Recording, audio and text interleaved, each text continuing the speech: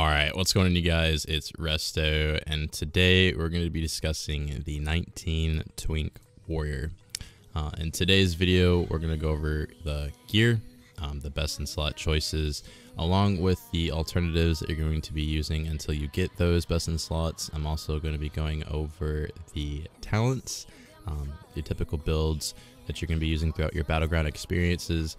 I'm also going to go over a little tips and tricks for the warrior, kind of make your guys' PvP a little bit smoother and just to kind of help you guys out in general. Without further ado though, let's get right into the guide. Alright, so this video was requested by one of you guys. It's like I tell you guys at the end of every video, if you guys have a class that you guys want to see next, go ahead and drop that in the comment section below and I will do my best to get to it as soon as possible. My bad on the delay on this one. Real life caught me up and it's been doing all kinds of nonsense. So yeah. So without further ado, let us get right on into this. So we have the lucky fishing hat. Just like how I did it in the rogue video, you aren't able to get this until phase 4, but I am going to show you and tell you guys about the alternatives that you guys can use instead, so don't stress out. To start things off, we're gonna go lucky fishing hat. Get this from the fishing extravaganza within Stranglethorn Vale. This doesn't come out till phase 4, so if you guys aren't watching this in phase 4 and you guys are watching this coming up into phase 2, you're going to be getting the green tinted goggles from engineering. That's going to be your alternative until you can get the lucky fishing hat. Moving on to the necklace, we're going to go for the Scout's Medallion. This as well comes from phase 2. You have to get honored with the Warsong Outriders. Pretty simple to get. It's about 10 rep per cap, about 150 per win. So if your team's on a winning streak, that's about 55 wins in total. 9k rep into honored for the Warsong Outriders will get you a nice little necklace.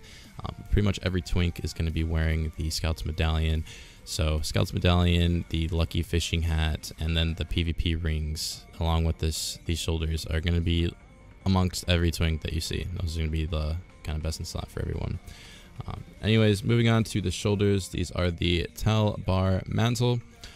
You get these by doing a small little quest chain through the Wailing Caverns. It's pretty simple. I'm pretty sure those of you who've been leveling to 60 have eventually came across this shoulder or just know about it in general. Very simple to get, not really hard. All you gotta do is kill the last boss in Wailing Caverns, get the quest, and then kind of carry on from there. Moving on to the neck, the cloak. Going with the Sentry Cloak. With this cloak is gonna have 5 resistance on this. The reason why I'm doing this instead of armor, because you guys are gonna be going against a lot of casters as a warrior. I just have this hunch you could make a second Sentry Cloak and get plus 70 armor on it. There's nothing wrong with that. I just recommend going plus 5 all resistance on it. It's nice to have that resistance compared to plus 70 armor. Plus 70 won't make that much of a difference. There's 2 different kind of ways that you can play a warrior. It's a shield in one hand and then a 2-hand. I will be showing you guys both that you're going to be using, but if you guys are going to be using 2 hands, rock the Sentry Cloak with plus 5 resistance, and if you guys are going to be using the shield, you're going to go for the Sentry's Cape of the Bear. Reason being is because with the strength, you guys are building off block damage, so it increases the amount of damage that can be blocked with a shield. This is why I go with the Sentry's Cape of the Bear when I'm rocking my shield, for when you guys want to do with that build. But when you guys are going with the 2-hander, go with agility just like the rogue. It improves your attack power with ranged weapons. It improves the chance to score a critical strike with all weapons, and increases the armor and a chance to dodge attacks. Mainly as a warrior, you're going to be a DPS warrior. Hardly ever are you gonna main the 1-hand and shield, but you can rock that build. There's nothing wrong with that. I have seen that before, so if you guys want to rock that, like I said, use this cloak instead. Going on to the chest, we're going to go with the Black and Defies armor. This is going to be across for both Alliance and Horde. I know you guys have the Tunic of Westfall on Alliance. That is not the case when it comes to Warriors. You guys are going to want to stack some of that strength and agility in between. If you don't plan on using your shield in one hand at all, which I don't know why you would completely discontinue that or whatever you want to say, you can go with Tunic of Westfall for that pure agility, but I highly recommend that you make this your main piece. The Black Defiance armor with +4 stats. With this enchant is very expensive, so make sure you guys are saving up a lot of gold for that to get your mats in. People are starting to get this now, so you guys are able to ask around for the +4. I know some people are being scummy about it, making people pay a little extra for this, but if you guys want to wait, you can use the +100 enchant on your chest instead until you're able to get enough gold for the +4 enchants and have a guildie hook you up for free. That way you're not paying tax. Moving on to the bracers, we're going with the steel clasp bracers with +9 stamina. This is a Horde only bracer. For the Alliance, you guys are going to go for the beetle clasp. These are actually, in my opinion, better than the steel clasp. Granted, you're missing 1 stamina, 1 spirit, but I'd rather have 2 agility over 1 stam, 1 spirit. So once again, Alliance, congrats on you. You got gear advantage. So those are going to be the bracers that you guys will be rocking for your Warriors. Put +9 stamina on it, regardless of which one that you're using. You guys are going to want that stamina increase. Moving on to the gloves, we're going to be using the Thorbia's gauntlets, or Thorbas. I cannot pronounce this word for the life of me, and I still can't. It's been all these years. But you're going to want to rock these gloves. There really is no alternative for it. If you guys can't afford the Thorbia's gauntlets, then I guess you can go with anything of the bear and get 4 out of 4 on your gloves. You could rock that until the Thorbia's gauntlets are available, but typically you're going to be running this all the time. You really don't need an alternative. They should be pretty cheap. I want to say like 20 gold max, so I shouldn't have an issue affording these at all.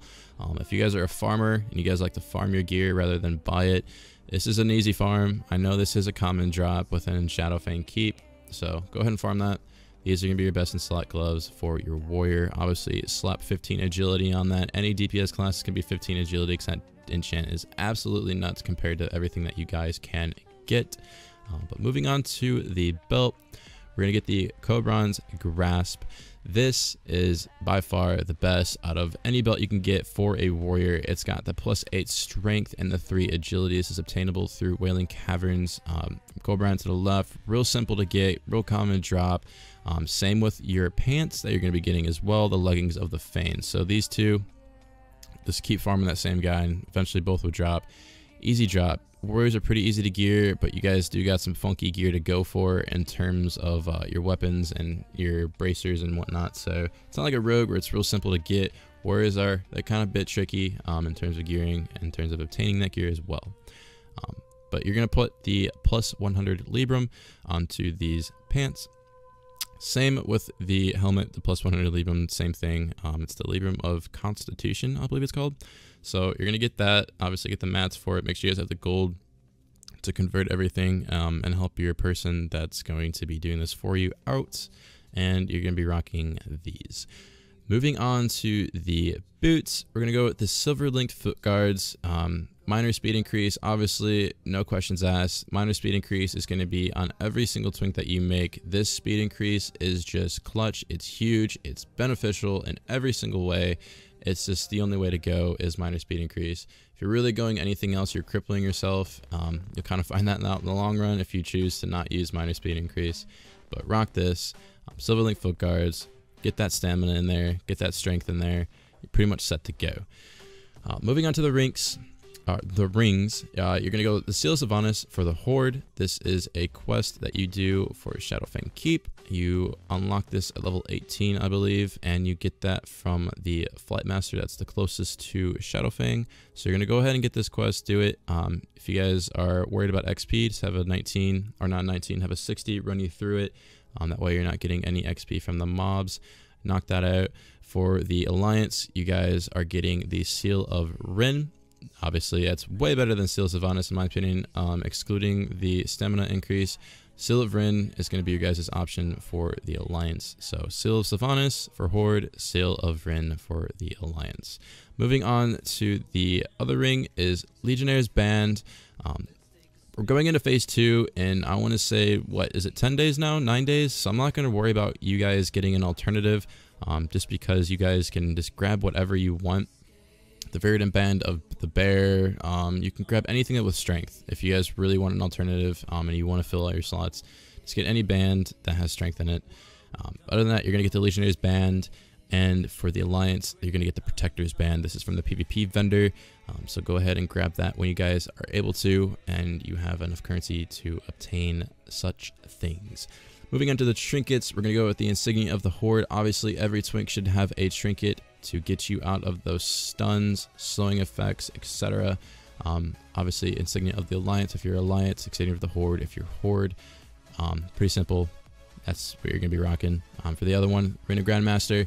If you guys have not able to even get one chest, the Minor Recombobulator from Engineering is going to be your second go until you guys can obtain the Arena Grandmaster.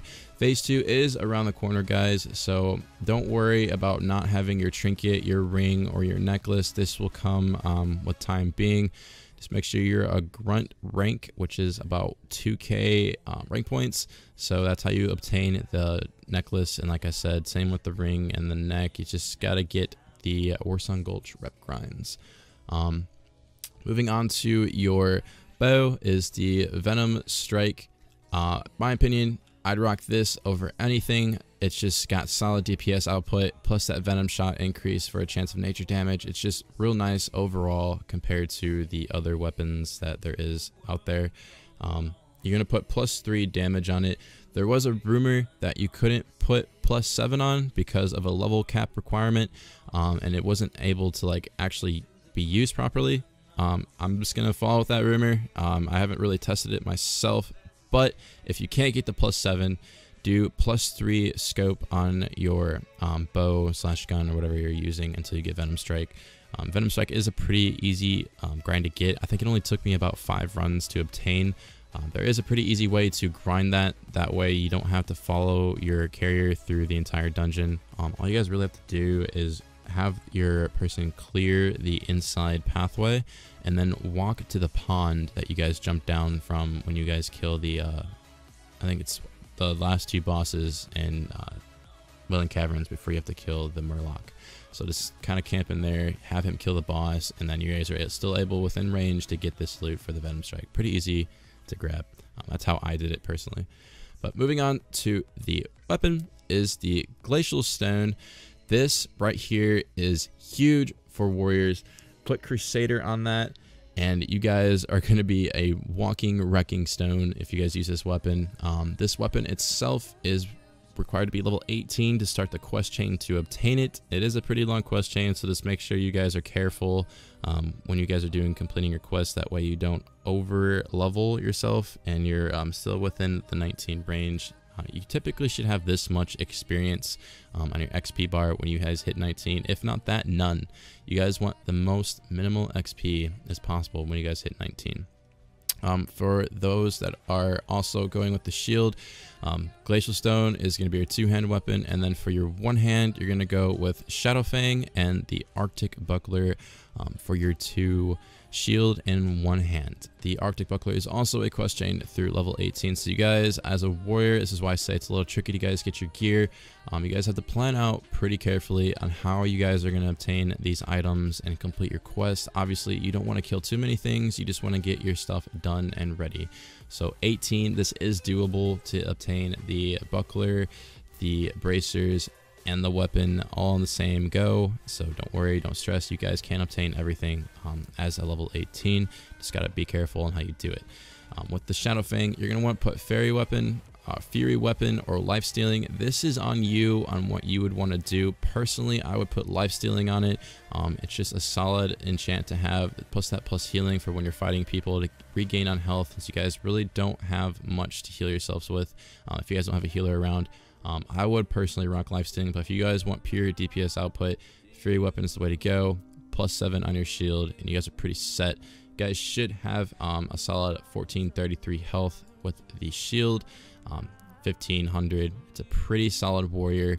You guys would be a walking tank if you guys gear this right and know how to play it properly. But that's typically what you guys want to do in terms of your gear. For the ammo, you guys can actually obtain a pouch. It's called the ammo. It's a regular ammo pouch that you guys can buy, I want to say, from the hunter vendors in Orgrimmar. Go ahead and comp that. Kind of give you guys a little bit of attack speed. For the Alliance, there's actually a quest that you guys can do of the Night Watch. I can go ahead and put that in the description as well, just like how I did with the Rogue video. Put those two in there so you guys can kind of see a little bit more on how to obtain those. But other than that, we're gonna move right into the talents. The talents right here, this is gonna be your common set talent build right here, for DPS, minimum, maximum, whatever you want to call it, DPS output. It's mainly a rage build to kind of maintain your rage, so you guys have a constant rage pretty much. When you're swapping into between builds, you have tactical mastery. You're able to retain 15 of your rage points when you change stances. So pretty huge on what you guys want to do when it comes to rage. Warriors at 19 need rage to even do anything, so to maintain all this is very nice. You gotta have improved charge all the way up. That way you guys are getting the maximum amount of rage throughout your charges. And then you guys are gonna have improved heroic strike 3 out of 3. It's going to reduce the cost to use this spell in general. And then you're going to put 2 into deflection just to have a 2% in your parry chance to kind of help you out with those combat fights that you guys are going to be encountering. Obviously there's other builds that you guys can experiment with, but if it were me, I would constantly be in arms all the time just to maintain my rage. You guys could explore, you guys could do all kinds of other things. There are really other good builds out there, but in my opinion, the best one is going to be the arms build for the rage consumption. So you guys have the maximum DPS output along with the parry chance for defensiveness. Pretty much all you really need to know about your talents. In terms of macros, go ahead and get into that. We have pretty solid stuff to go over. The shield, this right here is a shield bash macro. So if you guys are in the process of using your two-hand, you're fighting, and you need a shield bash, get a quick bash out there. This is a good macro to swap into your one-hand offhand, which is your shield, and then do a shield bash right after that. Damn near instant. Real nice macro to have for you guys. Same with the stance macro right here. This works with any type of spell that you guys want to do. So if you guys want to swap into battle stance and use overpower like I have right here, you guys can. If you want to swap into a battle stance and use charge, all you gotta do is replace overpower with charge. You can do this with any spell. Personally, I would do this with overpower for those procs. And then we have swap. And what this is right here is very, very, very useful in terms of PvP as a 19 Twink warrior. What this is, it's a one reversible macro, and what I mean by that is what it does is if you're in your two-hand and you need to swap into your one-hand offhand or your shield, use this macro right here. It'll swap into that, and then if you want to swap back into your two-hand, just click it again and it swaps right back into your two-hand, so you're right back where you are. This is very, very useful. I highly recommend that everyone that's 19 Twinking as a warrior to use this macro. It'll definitely benefit you in the long run. Don't have to use it. This is also here for your guys' help, to help benefit you guys. With the Sunder, this is a mouse over Sunder. This can be used pretty much for anything as a mouse over macro in general. I use this for Sunder armor, so when you guys want to go and knock up a bunch of Sunder armors on your FC and while you're damaging somebody, or if you guys want to use overpower, you guys can use a mouse over macro for overpower and use it on somebody else. Very useful macro to use as a warrior when it comes to mouse over nonsense that you guys can really get into. There really isn't much to warriors that I personally can give knowledge to, if that makes sense, considering the fact I did play a 19 warrior back in vanilla. For those who have seen the video of me recovering that account and actually playing it on retail, I did play a warrior. He wasn't geared to the brim like this guy is right now, but he did have a decent amount of gear. I think he still has 5,000 bullets in the bank, which is pretty nice to see, kind of look back on. But yeah, this is pretty much all you guys really need to know in terms of a warrior, in terms of gear, where to get, how to get it, and the gear customization that you guys can have to optimize your guys' gameplay. But this is pretty much all I have left for you guys. Just like I mentioned before, if you guys have any type of recommendations on classes, I'm going to go ahead and leave it in the comment down below. Be sure to comment on that. I usually do the first person to kind of comment on what they want to see first. Last comment on the video was a warrior, so here's the warrior video. So if you guys want to see something different, comment down below. Let me know what you guys want to see. If I did leave anything out, also drop that down in the comment section below. I'll be sure to update it into the description. I know I did that with the ammo pouches of last video. Someone mentioned that. I knew I forgot something. I'm pretty sure I'm doing the same thing with the warrior, but like I said, I'm pretty sure I covered just damn near about everything that you guys need to know. But other than that, if you guys enjoyed this video, give it a like. If you really like to give it a favorite, commenting is free as well as subscribing. Hope you guys learned something new today. It's been Resto, guys. See you guys next time.